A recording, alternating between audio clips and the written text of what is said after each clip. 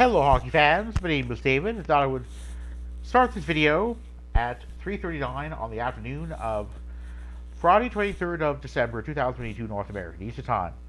Thought I would do this video is discuss the Western Canadian hockey teams and basically following up with a tweet that I put out, video tweet I put out earlier this afternoon Eastern Time on the standings with respect to Canadian NHL teams. So I'm going to start with the Winnipeg Jets because they are in a top 3 divisional spot, unlike any of the others. We're going to start off with the month of October. 1, 2, 4, 6, 8, 10, 11. So 11 points for 1. So didn't do great in October, but in November they picked things up. 1, 2, 3, 4 of their first 5 games are wins.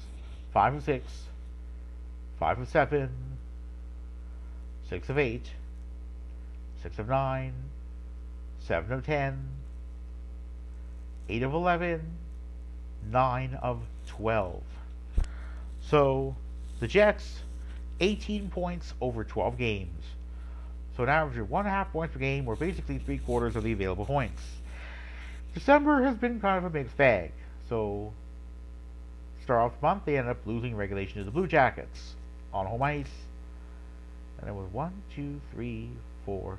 Win 4 games in a row, 4 of 5, 4 of 6, 4 of 7, 5 of 8, 6 of 9, 6 of 10, 7 of 11, 7 of 12. So not great, but it could be worse. We're going to look at the Oilers, barely in a wild card spot as it is. We're going to go to October, see when they did well. We exclude exhibition games. We have 1 of 2, 1 of 3, 2 of 4,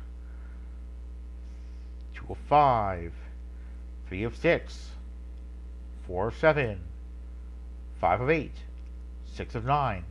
Wow, these Oilers are off to a hot start. 12 points over 9 games. November, 1 of 2, of 3, 4, 2 of 5, 2 of 6, 3 of 7, 3 of 8, 4 of 9, 4 of 10, 4 of 11, 5 of 12, 7 of 14, so half the available points, not great. And we look at December, and it's been kind of a mixed bag as well. You have started off the month with a loss to the Wild. That was on the 1st of December. So, after having played a game the following evening against the Blackhawks, the lowly Blackhawks, and the Oilers sweated buckets to win that one. So that's not so good. So this month, going to their final game, which is to be hosting the Canucks at Rogers Place, starting slightly after 9 Eastern Time, after taking into account pregame ceremonies.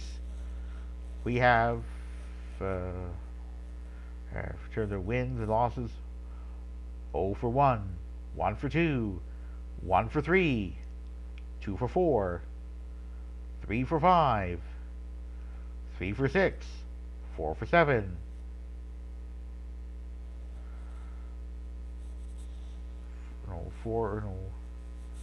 8 over 7, 9 over 8, 9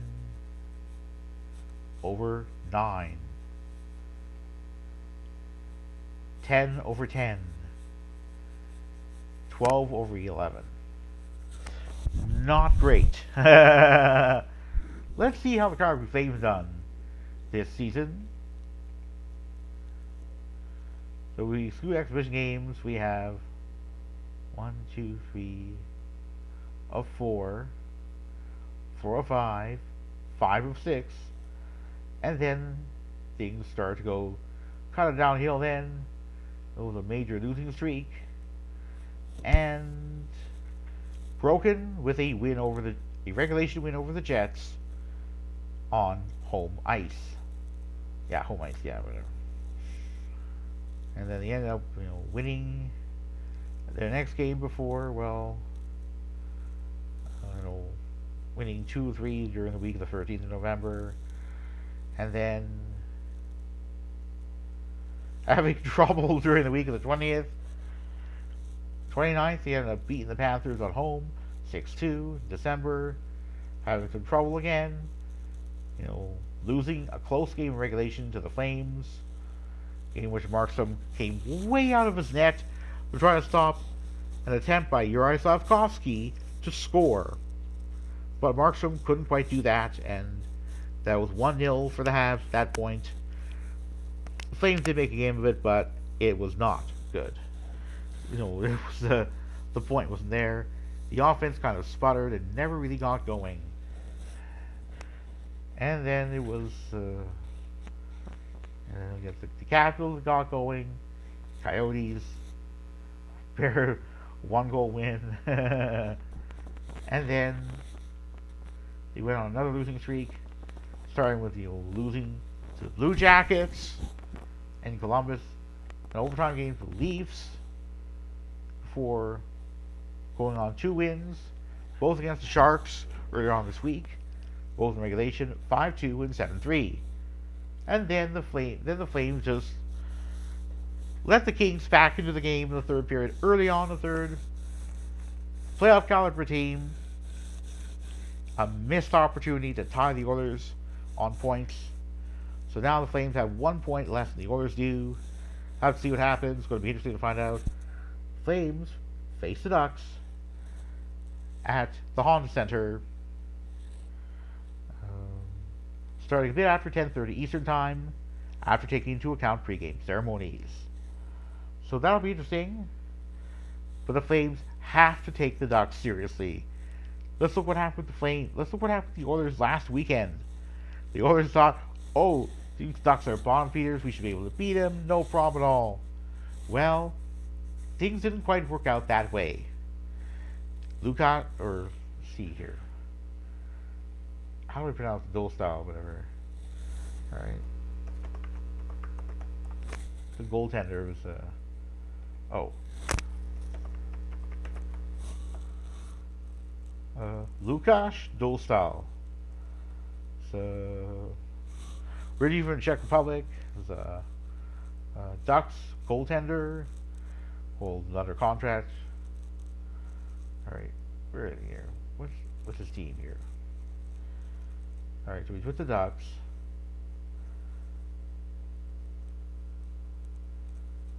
So it's affiliated with the Anaheim Ducks, San Diego Gulls of the American Hockey League. So yeah, that is the Oilers. So yeah, Flames. Yeah, where was I here? Okay, Flames. Yeah, don't underestimate the Ducks. And now we go to the Canucks. And we all know how badly they started. October, it was after the exhibition games were over. It was time to get in there. 1, 2, 3, and then 2 points over to the overtime losses. The Canucks finally did win 2 games in a row. A road game against the Kraken, and then a home game against the Penguins. 5-4 in regulation over the Kraken at Pledge Arena, and then a home to the Pens, 5-1. November showed some promise, but during the where do we go? During the week of the 30th of October, which contained no games in October but did in November, it was a mixed bag. So, a regulation loss to the Devils, a regulation win over the Ducks, and a shootout loss to the Preds. So 3 out of a possible 6 points. And then we have, the following week, we have 2 regulation losses, a regulation win, we have a mini point streak, 3 games, And the Canucks end up, on the road against Sens, end up winning 6-4, and then losing to the Habs the following evening 5-2, and then end up blowing a 2-0 lead to lose to the Leafs 3-2 in regulation. Following on the weekend, it was a 5-2 loss to the Bruins. Oh, not too good. Then after that, a 5-4 loss to the Sabres. Eastern Canada, Eastern U.S. road swing that was, basically, 2 points out of 4, 6, 8. 4 out of 10 points. So basically 2 for 5 on the winometer. Not good. End up winning by a country mile over the Kings at home 4-1 before being beaten by the Golden Knights 5-4 in regulation. It was kind of a mixed bag there. So it was convincing, wins on the road against the Avs 4-3 in regulation, and then the Golden Knights convincingly 5-1, and a much closer win on the weekend, on that last weekend of November, 4-3 over the Sharks in overtime. And then it was back at home to face the Capitals, and 5-1. In December, 5-1 against the Panthers before a win over the Coyotes in overtime, 3-2. Ended up beating the Habs in overtime, 7-6 on the 5th of December. Well, technically 6th of December Eastern Time. And then overtime win over the Sharks on the road before a shutout loss to the Wild at home. Got shootout win over the Flames. A convincing loss to the Jets 5-1. Then without 17th and 19th, it was on Monday 5-1 Blues. And then it was a track beat against the Kraken at home, or the 6-5 shootout win, and play the Oilers just hours from now. So starting slightly after 9 Eastern Time at Rogers Place in Edmonton. So 6 Eastern, 6 Pacific to me. Last week of December and of 2022, there'll be a home game against the Sharks, a road game against the Jets, and a road game against the Flames. So what I thought I would do is recap how the Canadian teams stack up at home and away. You know how they do that. First, I go to point percentage. So no surprise, Leafs are number 1 among Canadian teams, and pretty much close to the top. 70.6. 65.2, we have the Jets. Number 3, we have the Oilers at 55.9. The Flames at 54.4 are 4th. The Habs at 50.0 are 5th. The Canucks 48.4 are 6th. And the Sens are dead last at 47.0. So about home records. So in terms of points earned, we have the Leafs with 29 over 18 games. The Jets 24 over 17. Oh, maybe not quite there. Let's just go to the last 10. So that would be probably a fair comparison, because each team has played an uneven number of home games. So the Leafs have earned 15 points over the last 10. The Jets 12. The same number as the Oilers, so tie there. And Sens, 12. The Flames have earned, same number. That's the surprise. So Winnipeg Jets, Oilers, Sens, and Flames have each earned 12. So that's tied for second.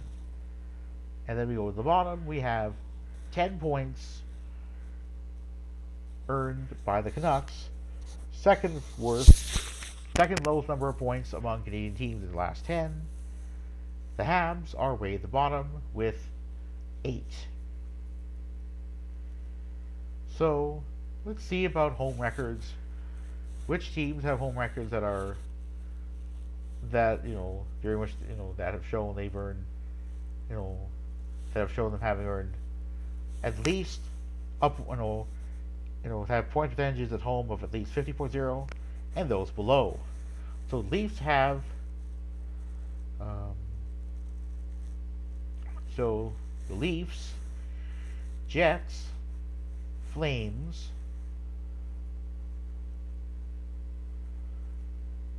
Oilers, and Sens have home point percentages of 50.0 or more. The Habs and Canucks have point percentages of underneath 50.0. The Habs with 14 points over 16 games. Alright, let's see here. Alright, so we have to me. What is the... Let's go to, let's see here. Where do we go to my percentages here? So let's see here. Oops, skip that. Hate when these ads pop up here. 14 over 32%. So yeah. So when it comes to the Habs, it's 43.75. So 43.75% of the available points Habs have earned at home.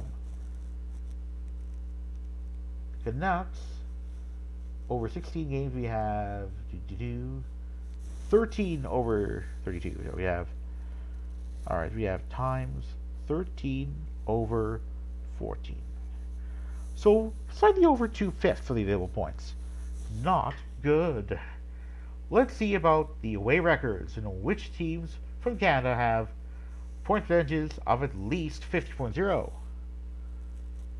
in terms of away records. So the Oilers, Leafs, Jets, Habs, Canucks all have point percentages among Canadian teams of 50.0 or more. The Flames and Sens below. So what about the last 10 games? And let's see how those Canadian teams have done. Alright, have I seen that before? Yeah, I think about that. So, it's really about... So when it comes to the standings, there's no doubt the Flames and Oilers have a lot of work to do to remain in the Western Conference playoff race. Whether either Alberta team will manage to do so, hard to know. But there's no doubt about this. I'm really looking forward to as many Canadian teams as possible getting into the Stanley Cup playoffs. Which ones will end up doing so, hard to know. But I'm going to conclude this with my mention of, alright then, I'm going to say, go Leafs go, happy holidays, and I hope everyone has a happy new year.